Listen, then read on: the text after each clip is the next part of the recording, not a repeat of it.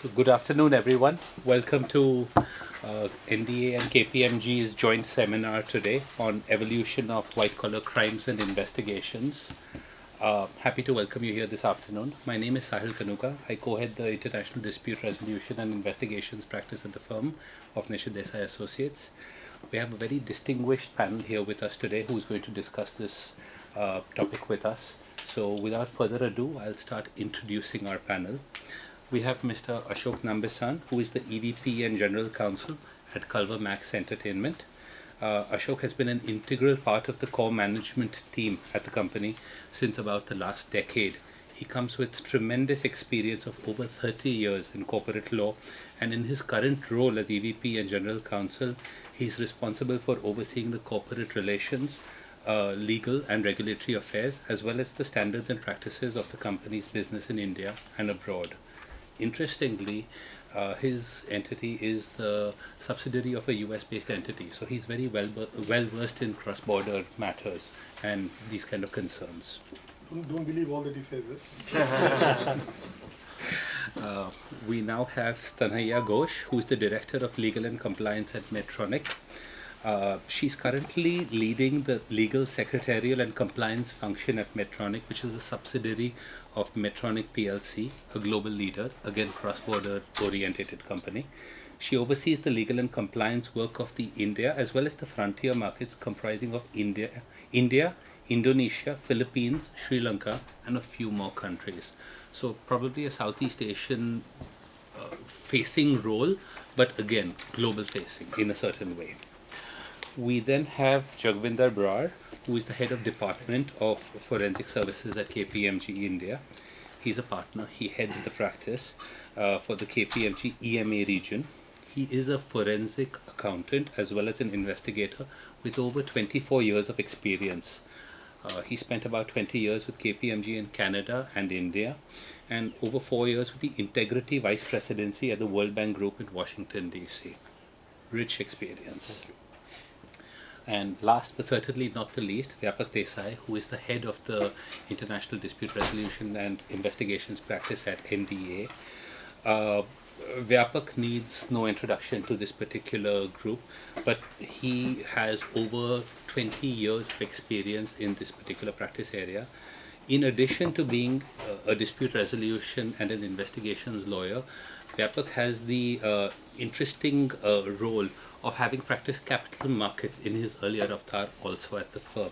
So he brings together a very handy mix of corporate as well as non-corporate related work. Now, with that introduction, let's kick the ball, and let's start off by asking the most basic question, which we're going to start off with today. And I'm going to ask all the panelists this, so each of them is going to give their 2 bits on this.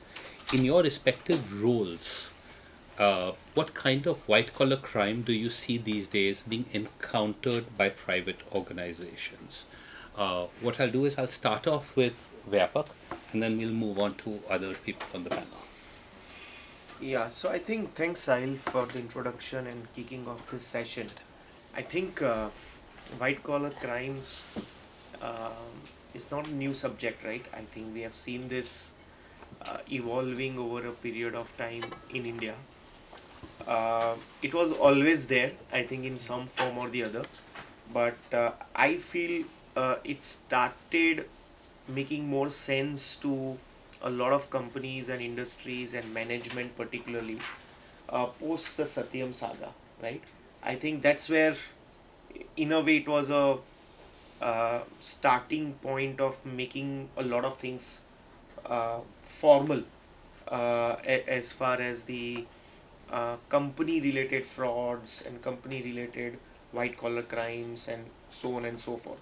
In fact, if you see 2013 Companies Act, I think section to section you can feel the overshadowing Satyam as a case study, and every section you will see that okay, they have brought in to plug in some loophole here, they have tried to plug in some loophole there. For the first time, maybe, I don't know if someone has an other experience, but I have never seen a statute like Companies Act defining fraud in any other jurisdiction, right? Fraud is a general subject, right? But for the first time, India adopted a definition of fraud under the Companies Act, and that's how it gave a lot of teeth to other regulators, including the SFIOs, the SEBI, the RBI, to look into a lot of those affairs. And then came the onslaught of nobody knew what this whole enforcement directorate is all about, and then suddenly they saw, okay, this is a good sleeping tiger, let's wake that up. And the pandemic, so I think it has evolved in last 2009. I remember Jan 7 2009 was the letter written by Ramalinga Raju, and it evoked a great response in terms of how regulators dealt with it. And now we are in 2023 Jan, so I think about 15 years, but it has evolved from what it was, which was all internal, to what it is now external on day one, right? Whether we have seen cases like Satyam, to cases like BharatPe, to cases like many others in the recent times. I think it's no longer that you can keep it inside the companies, right? So I think that's the evolution I've seen. I don't want to go into examples, but I let others to chip in. Thank you, Vyapak. And with that, let's jump a little bit into industry. And Tanaya, your thoughts on this? So I think yes, white collar crimes have always been there, but because of the way the statutes have been evolving, I think the onus on companies to investigate them properly, to make necessary disclosures, I think that has seen a sea change. But I think broadly, I think if we look at things have been going on, we only see a surge, and the nature of the crimes actually which is changing. So we must have started out with something very basic, but over the course of the years we are realizing the way the misappropriation of funds or assets happen, the amount of layering, I think it's getting sophisticated by the day, and it's very easy.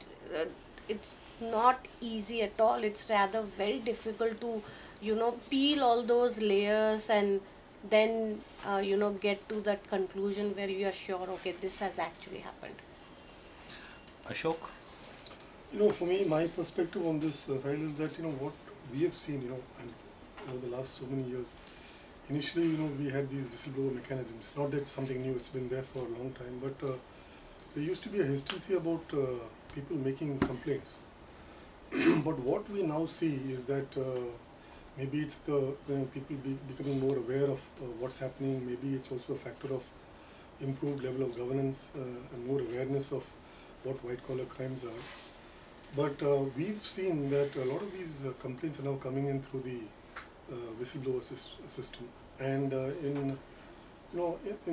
in several cases it turns out that these complaints are founded in something that has happened. And coming to media and entertainment, we deal in intangibles, and valuing intangibles is not an easy proposition. You could buy one movie for a certain number of crores, you could buy another movie for a different. So these negotiations are it's not like buying a buying a tool set or buying something where you can apply a value. So these are issues when things can come up, and that's when you get these kind of complaints about something happening.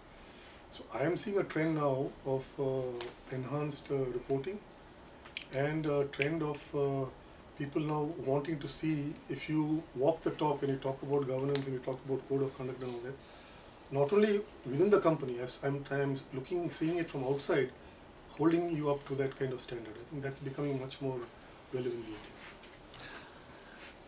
Thank you. And to round up this question, Jag, your thoughts on this? Sure. Thanks, Sahil. So I echo the thoughts, of my co-panelists. I think if I were to take a little bit more broader view, right? I mean, maybe fortunately or unfortunately, wherever we go, I get hit by fraud, in many ways. So if I were to look at, for example, the financial service sector, right? There are some very unique trends that you see in FS sector. So if you slice it by sector, right? So like money laundering, for example, is a big element or type of white collar crime that is coming there.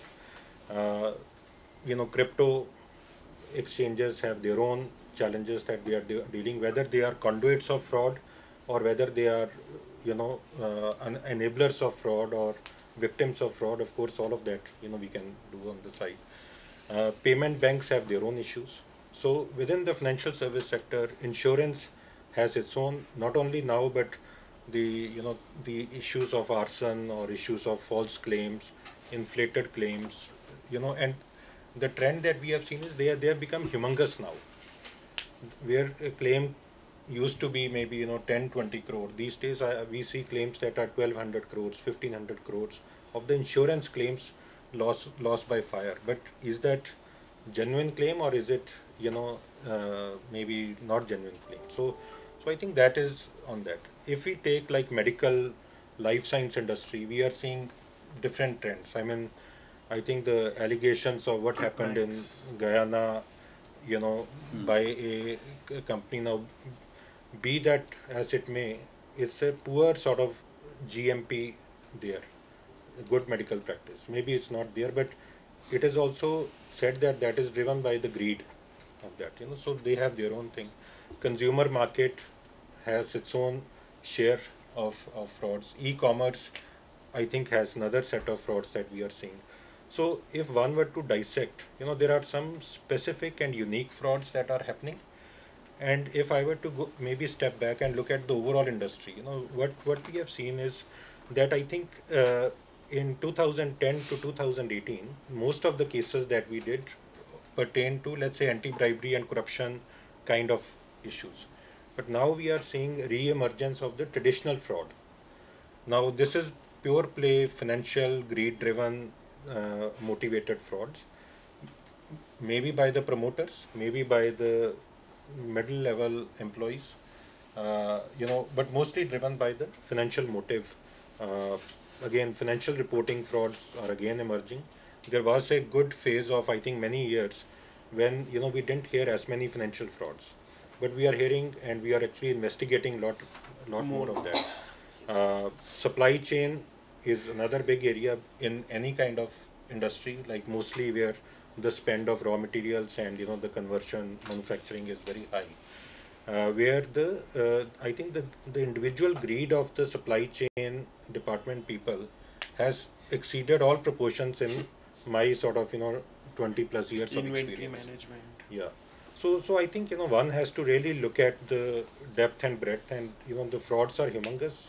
That even if I were to look at the last 3 years data, I think the quantum of the loss to organization has gone significantly up compared to, let's say, what it was earlier. Right?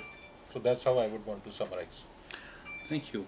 And I think while I am with you, I'll ask you one more follow-up question. I know you've touched upon it a little bit when you've spoken about how the numbers have increased drastically over the years. But is there any other particular trend that you see when you observe white-collar crime today, as it stands today, versus how it was, or how the situation was even 5 or maybe 10 years ago? It could be not just from a perspective of existence of the crime, but also how today's companies are looking at that particular incident. Yeah. So I mean, beyond the trend of bribery, corruption versus financial fraud, and beyond the fact that the quantum has become much bigger, I think the other thing I can look at is in terms of the detection techniques or the perpetration ways. So it is a lot more computer driven, it is a lot more technology driven. So I think the role of technology has become big, which actually makes it also more difficult to detect it. And by the time it is detected, I think the losses are already higher because of whether it is the volume or the long period of the obfuscation that happens. So I think the tech has another big role to play. I think the related party transactions, which were always there, I'm not saying that the related parties were not there earlier, but now we see a little bit more convoluted related parties, which are not only restricted to like the round tripping that used to happen, let's say, within the Indian entities, accommodation entries being given by, let's say, the accommodation entry operators in Calcutta, false fuzzy bills that were taken. Now actually they have assumed more international and global color. So we typically see transactions that are export or import transactions, which are for the purpose of round tripping. And I think that is where of course we will talk about third party risk management and all that, but it may be unbeknownst to the the senior people within the organization that even these transactions are happening by some people who are conflicted, right? So I'll just maybe add a couple of those major observations that we have. Sorry, can I think just it's interesting the question that you raised, because today with so much technology at your hand, there is convenience. So for most of us, speed and convenience matter. No? So you tend to, your dependence on technology is that much more. But the flip side to that is that dependence on technology also encourages, for example, now transactions with banks virtually happen online. And the bank takes a long indemnification from you saying that any instruction you give something. But the more you get into this convenience-driven ecosystem, it is bound to have, the question is the balance. I mean, as he was saying that the scale of these frauds has risen, but we were maybe a 500 billion economy. We are now a 5 trillion or 3 trillion economy, going to 5 trillion. The scale is going to increase, whichever way you look at it. And the more you rely on technology, it has its downsides. I think the question is whether you can build enough guardrails to try to stop some of this from happening early enough.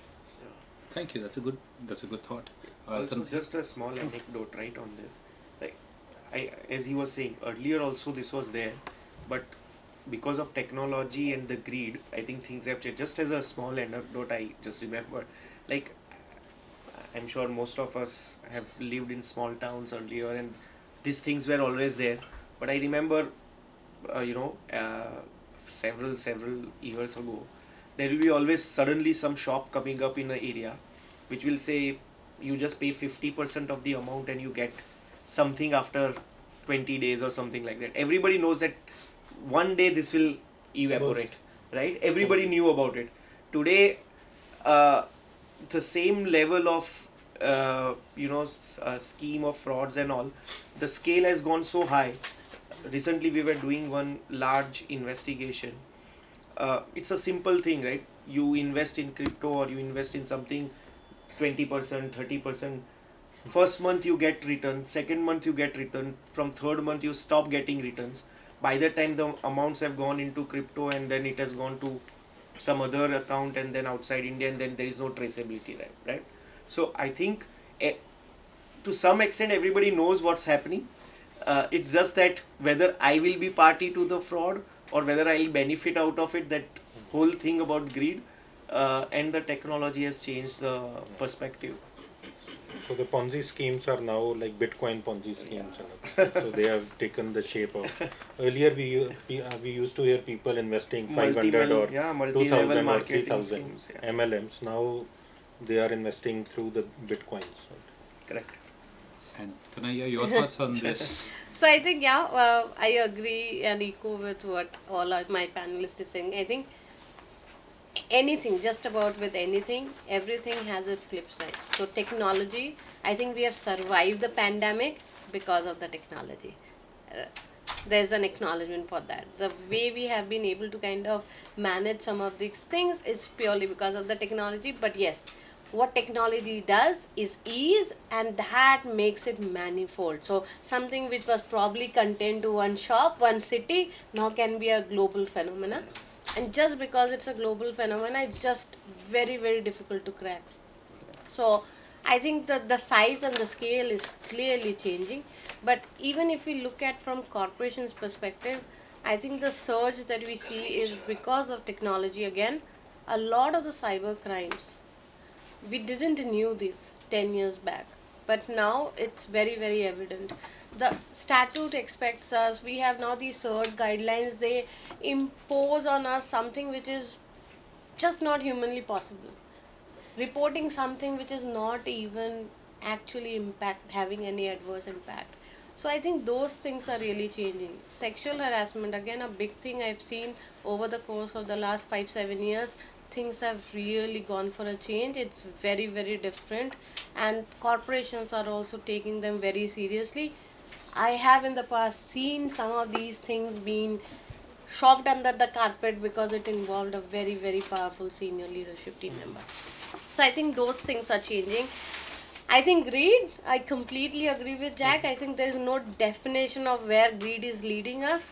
I come from a life care, healthcare sector, so I don't know about how many of you will be able to relate to, but the Theranos scandal. Yeah. At the peak of her thing, that entity was valued at $10 billion just on the basis of faking it till you make it.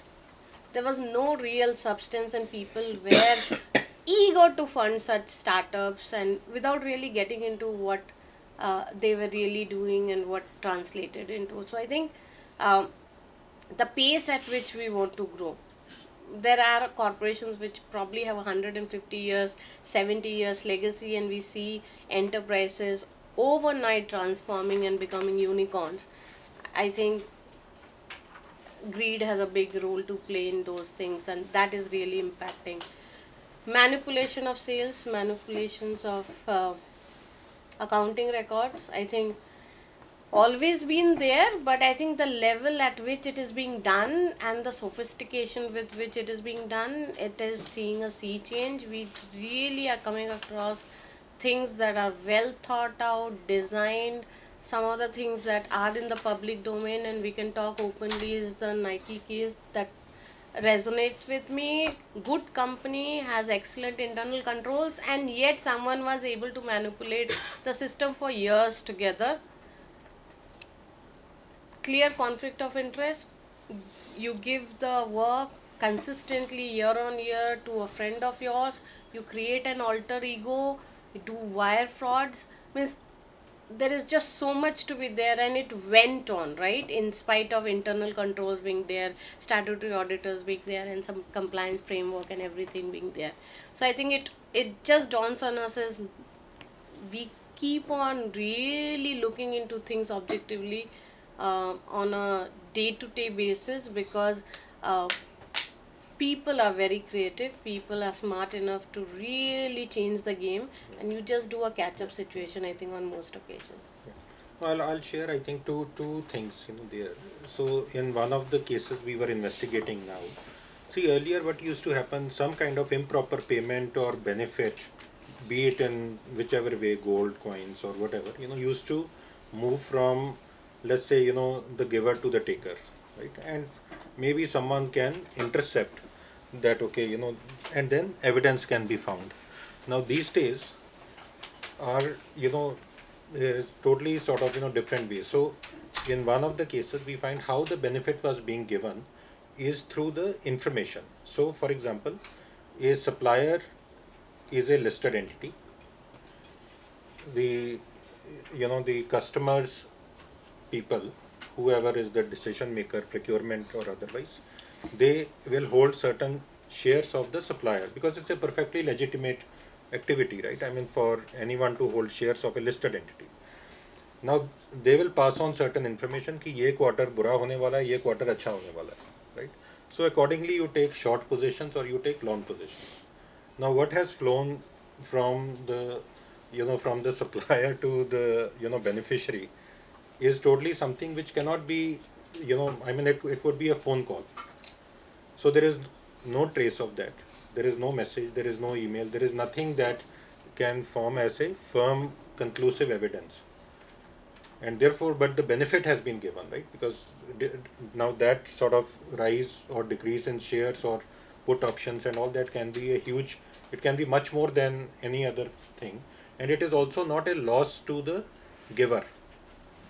Because the supplier has not lost anything, right? Because whatever has happened is through the insider trading scheme by passing this. So I think that is one sophisticated scheme we have come across recently.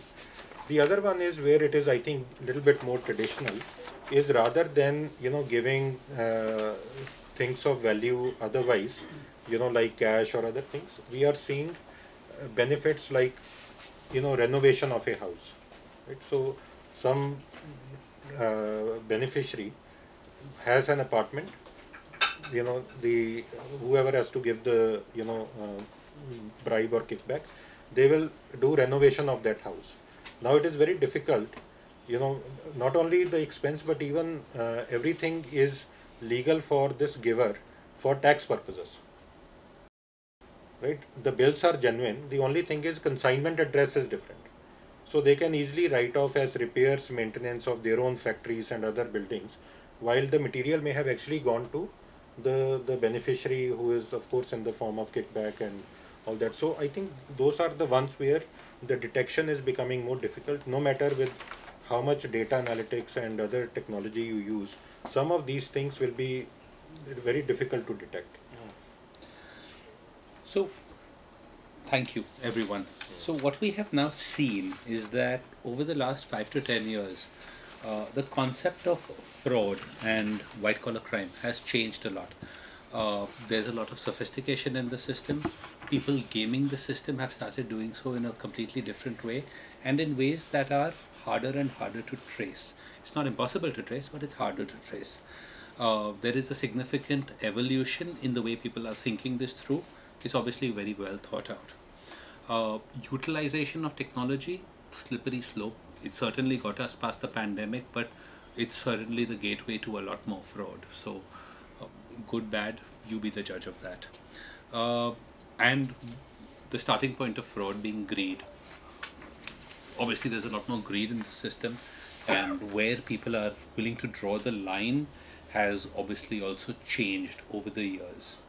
Now, with that thought, let's move into the next phase, which is that where fraud is detected in a company by the officers, by the employees, management, anyone within a company, what is the legal framework which can be used to take legal action? And for that, I'll ask Vyapak to jump in. Yeah, sure. No, I think while we use different words about the fraud, at the end of the day, there are very basic provisions of Indian Penal Code which apply in most of the situation, right? I think the most classic one is the cheating, which we all know, section 420. I think it can apply in possibly every situation of fraud that one may think of.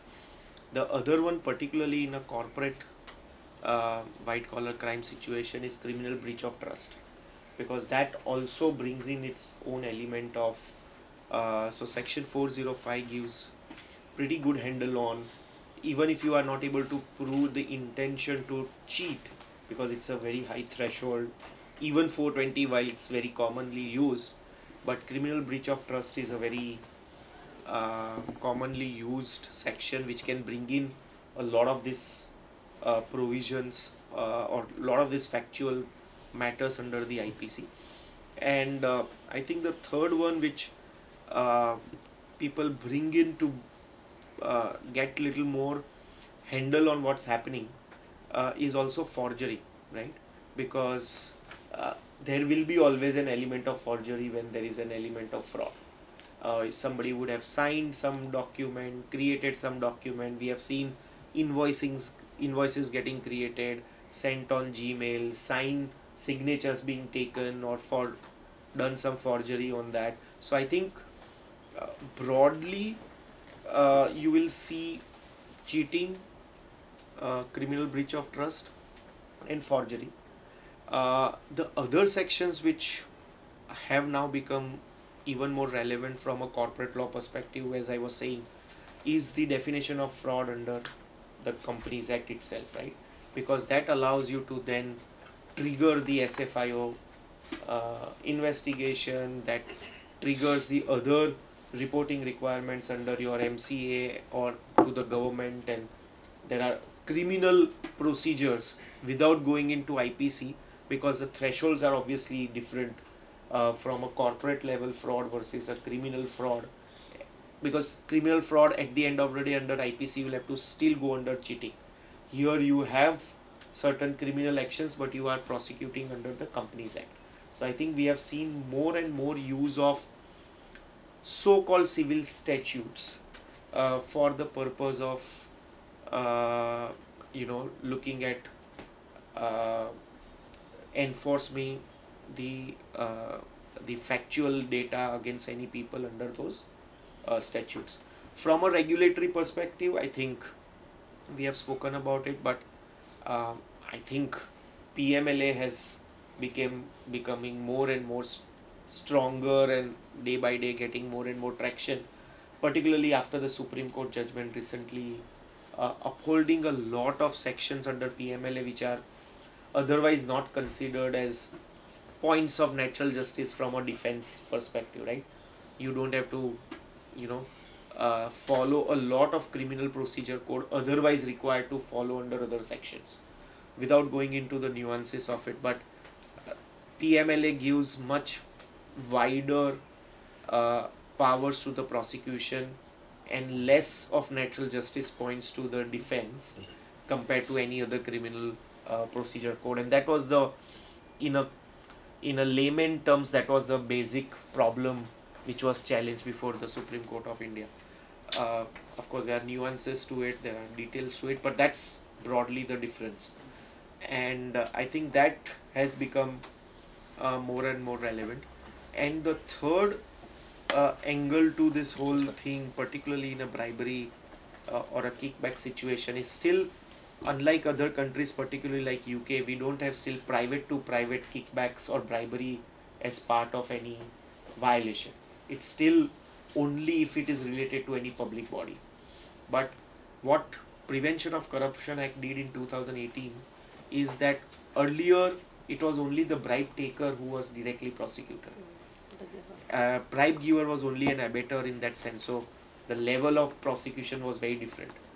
But why we have not gone to the level of private to private kickbacks and bribes, but at least even if it is a private to public sector bribe or kickbacks or whatever, then now bribe giver is equally responsible and directly prosecuted under the Prevention of Corruption Act. So that has now become even more difficult for corporations to avoid not investigating into things, because corporations and their employees are directly prosecuted under Prevention of Corruption Act.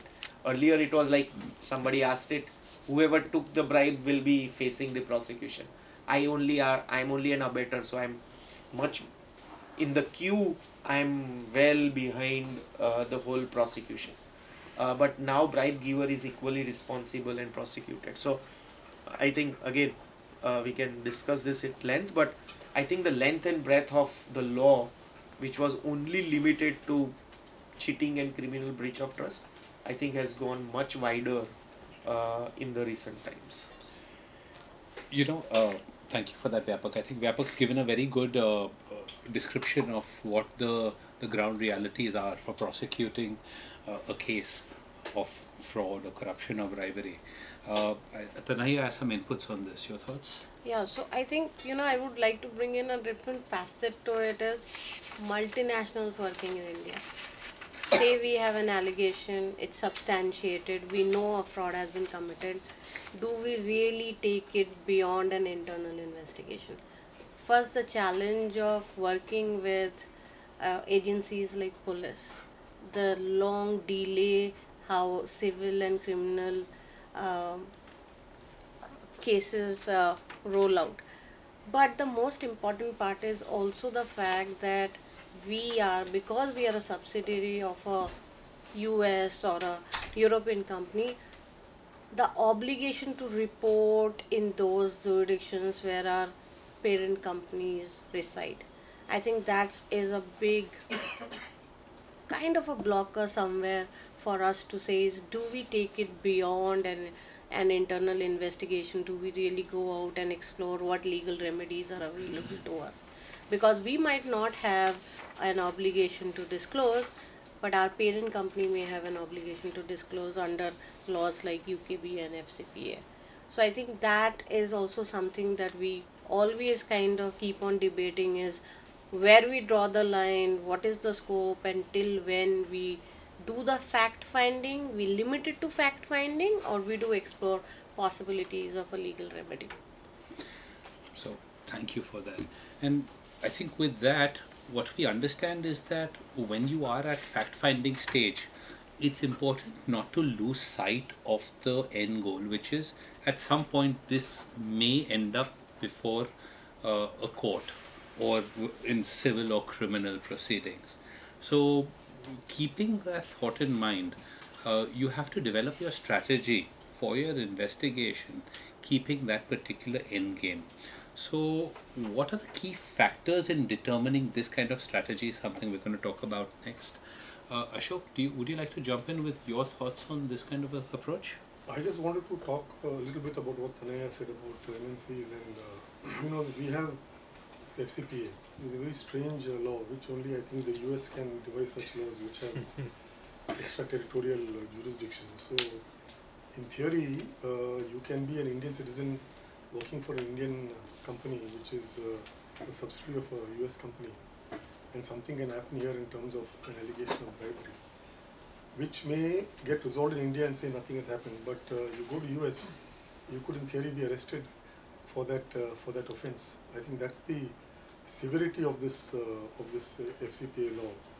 But the flip side of it is also that if you are a good corporate citizen, in the sense that if you have a anti-bribery policy and if you have training and if you can demonstrate the things that you do to ensure a higher level of compliance, that actually gets you some brownie points. So that's the interesting part of the law, that while it has a punitive angle, it also has a sort of redressal angle, saying that if you can meet these parameters, you might get off with a lighter sentence. And to my mind, that's something that our anti-bribery law doesn't have. Actually, I think they're trying to do it in the latest amendment, but it's a useful thing to have, because end of the day, why do you have these laws? You want to enhance the level of compliance and enhance the level of governance, because you can't do away with crimes, but you're at least trying to make the ecosystem such that people realize that there will be a repercussion. So that's over the FCPA is concerned. But as coming to these acts of my perspective is that nowadays at least what we have seen, a lot of these complaints are coming in. See, if a complaint is detected by the management, action taken is much more easier, it's quicker. But when you get for example, you get an anonymous complaint about an employee whom you think is extremely trustworthy, absolutely fantastic record, it's a bit of a dilemma at that time, because as every company you want to trust your employees first, but you received a anonymous allegation. Now you can't have a situation that you say that any anonymous allegation I will just not accept, because then that's throwing the wheat in the chaff. You do not know what you're missing out. So for example, we try to follow up on everything that we get, but the flip side to that is you have to then maintain a level of confidentiality in the beginning. So the investigation has to either internally or externally be done in such a manner that you don't allow the employee to know, because apart from the fact that you don't know whether he's guilty or not guilty, the demotivation factor is also pretty strong. So this is the kind of balance that you have to keep when you do look at these these white collar crimes which happen within an organization. I don't know that I've answered the question, but I think you certainly touched upon one of the answers to the question, and I'll ask Vyapak to jump in over here, and after which I'll move to Tanaya. Because Vyapak mentioned the police investigation and like Tanaya is not something that one should I'm not saying that you shouldn't do it, but I think a lot depends on the materiality, the kind of offense that has been committed, and what you're looking for in terms of redressal. Oh, absolutely. So, Vyapak, your thoughts on how to address this? Yeah, I think what happens, at least the way we have seen, right, as even Ashok was mentioning, when the anonymous complaint comes or information comes by one mode to other, at that point in time, one don't know the extent and the gravity of the complaint. You also don't know who all are involved. So I think the first question comes is, who should even know about it, right? Because anybody around you can be involved. So we have seen a lot of times the corporates and the legal teams actually coming to us and saying, who should we even involve and who should we keep people out. Just because somebody is a senior management doesn't mean he or she is not involved in this issue. And what is the length and breadth of the issue? Is there an independent audit committee or an compliance team which is outside the legal to look into this, because then their only motivating factor is to do compliance and not legal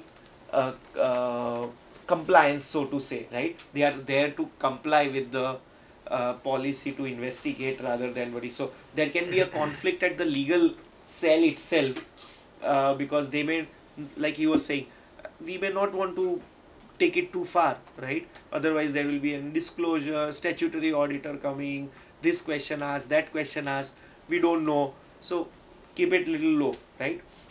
I think that's where a lot of complications and confusion start. So from a key factors, from a determining a little strategy, I think one, immediately one has to, and not every complaint needs to come to the same conclusion, but I think looking at the complaint, I think the compliance team or the legal team first has to establish whether this can be even done internally from an independence perspective, from privilege perspective, because whatever you do, otherwise you are actually giving it on a platter to a regulator tomorrow, because everything is internal. You have prepared a report.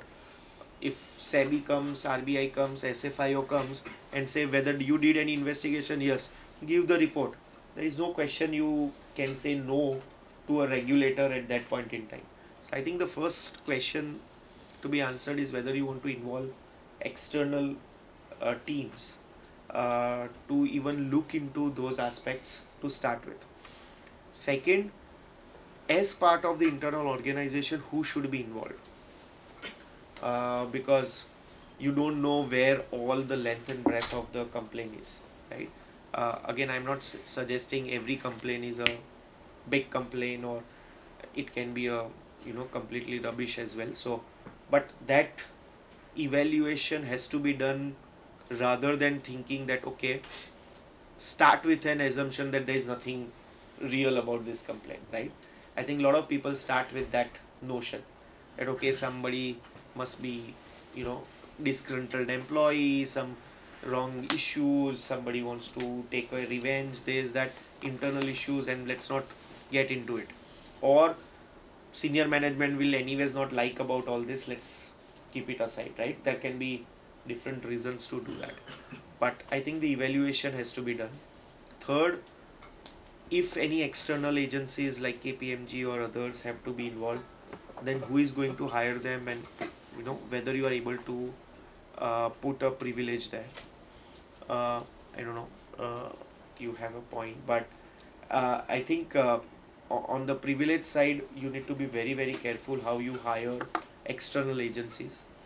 Third, data privacy and how are you collecting the data for your investigation. I think it's getting very, very complicated, and maybe some of you can chip in on that with all the BYOD policies and people becoming more and more about their own personal data versus professional data, where that information can be used, not used. Are you inviting a counter suit in that sense by not doing the right way of data collection and data storing to that extent? So that is possibly the other one.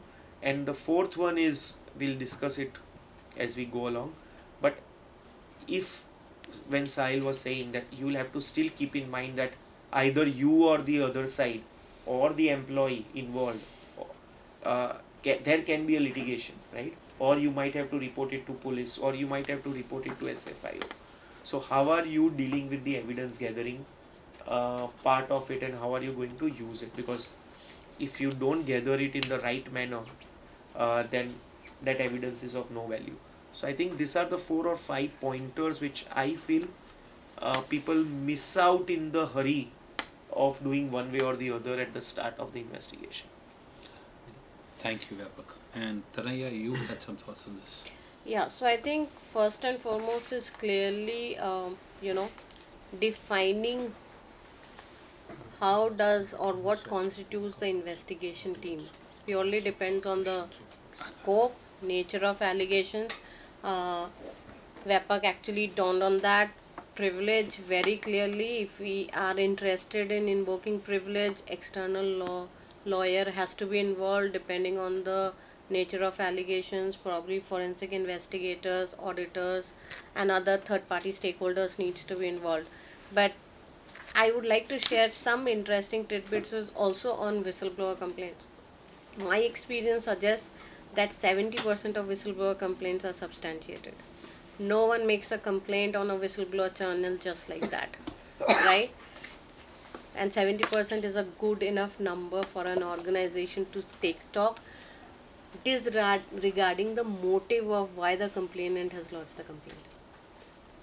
I think it's a wonderful opportunity for an organization to improve.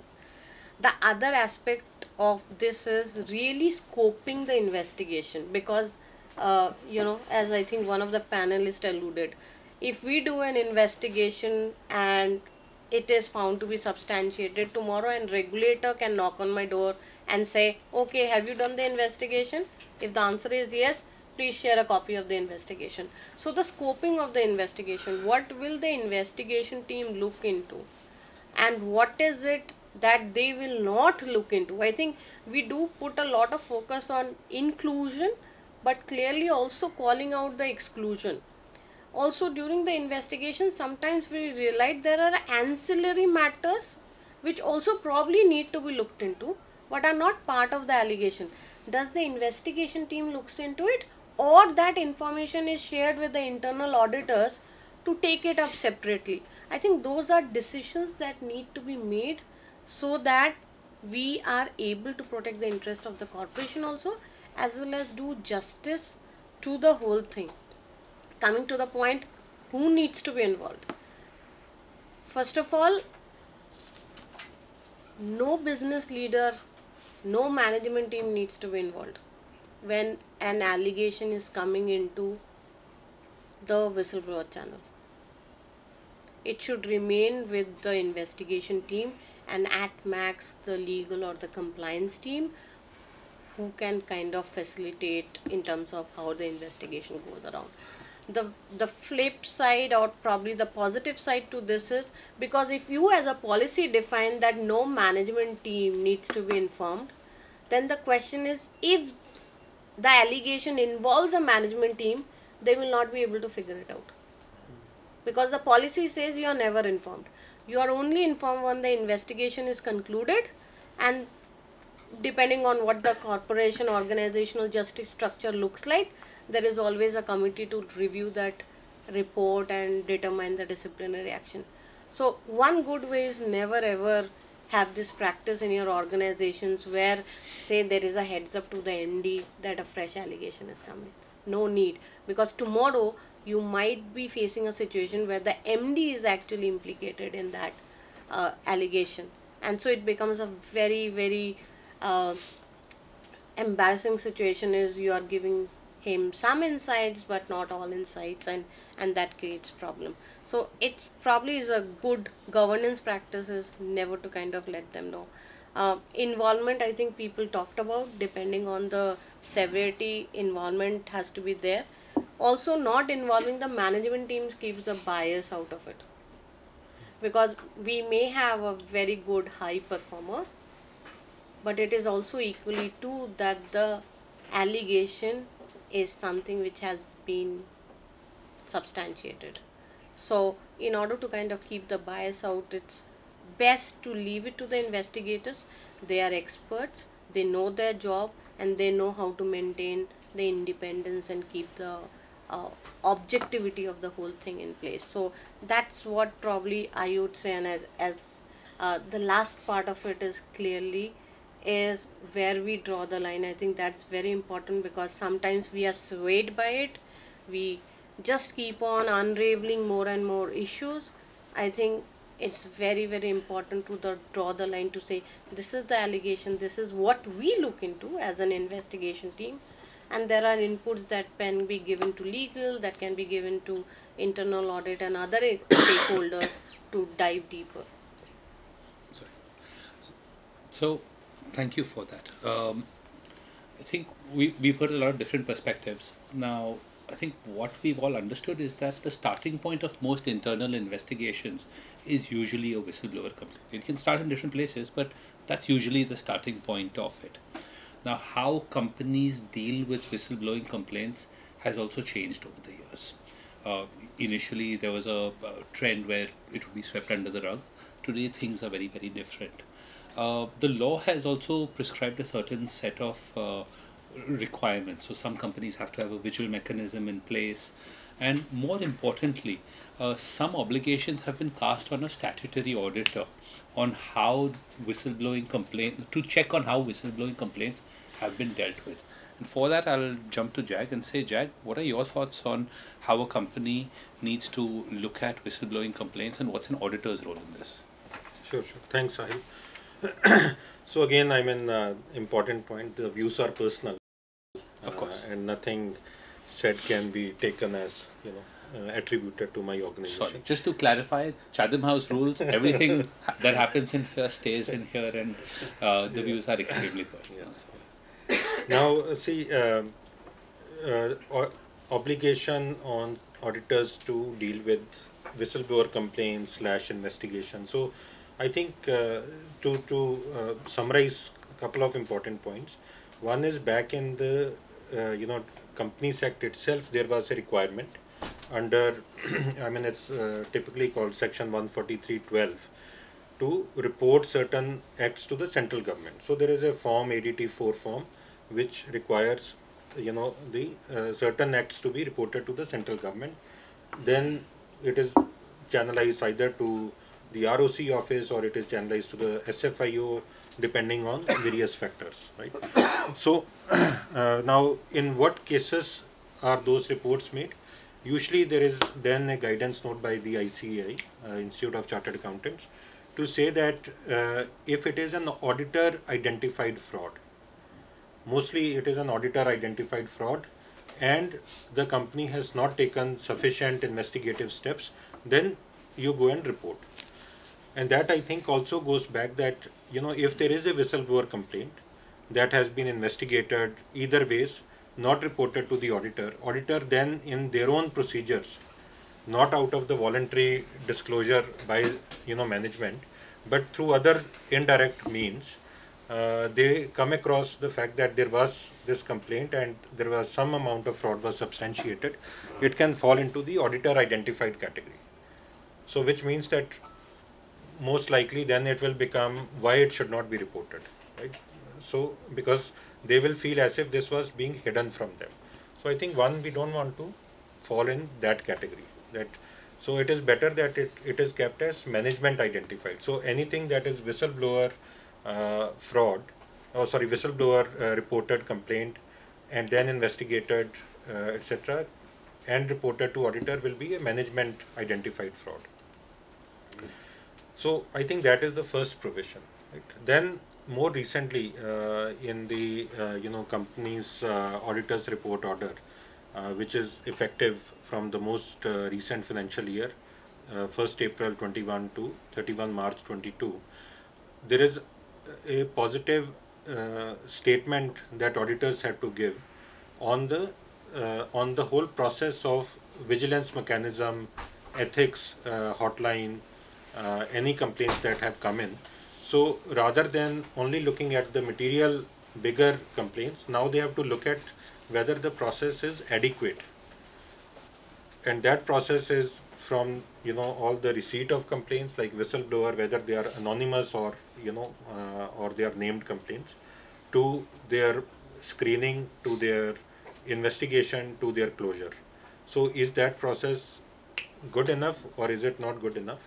So there has to be a positive opinion by auditors on that, and that is why they will ask you a lot more questions that what have you done about that. So granted that they are themselves put under some kind of obligations, professional and statutory obligations, to make those inquiries and then form a view on the whole vigilance mechanism and the complaints handling mechanism. So those are the auditors. Just a very broad summary of that. So thank you for that. I think with that, what we will now do is, a lot of people are asking for it. So we'll take a quick 10-minute break. People can grab a quick tea or coffee, and then we'll assemble back over here to continue with a few more interesting questions. We will now do a deep dive into privacy concerns and some other aspects of internal investigations, including the regulatory aspect. Please grab some tea. Meantime, if there are any we are around for any questions or if there are pressing input. issues